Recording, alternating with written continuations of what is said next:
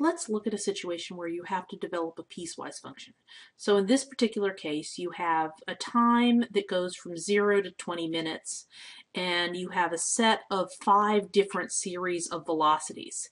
Anytime you see a change in the velocity, and it's like an immediate, instantaneous jump in velocities, you create a new column.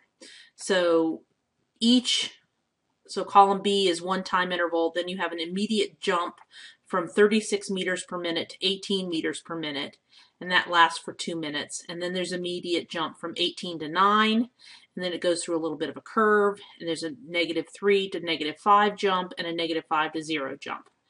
So now that specifies all of the various portions of the piecewise function. Now to create the graph, first you're going to start by selecting all of the data.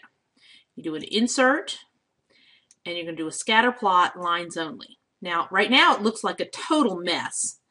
And what you're going to do is you're going to edit each of these so it shows up properly in terms of the various series. So each one of these is going to become a series. So you come over here to select data. All right, and this says that there are 6 different series, and we only have 5, so I'm going to remove the last one. All right, so I'm going to go to Series 1, and I'm going to edit it. Now, Series 1 runs from A2 through A5. All right, so I'm going to go here to X values, and I'm going to select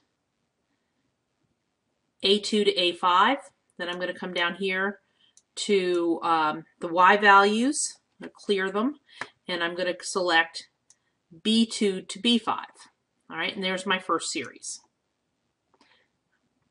All right, we wait until that clears up. Then we select Series 2. And Series 2 is this little section right here. So it's the 2 18s. So A5, A6, and then in C5, C6. All right, so that gets me this series, and then the green series, and then the red series. All right, hit OK. We're going to go to Series 3. We edit, and for the X values, we want 8 through 14, and then we're going to go through, and we want 8 through 14 in column D. Hit OK. Then we do Series 4, edit, we want 14 and 16, and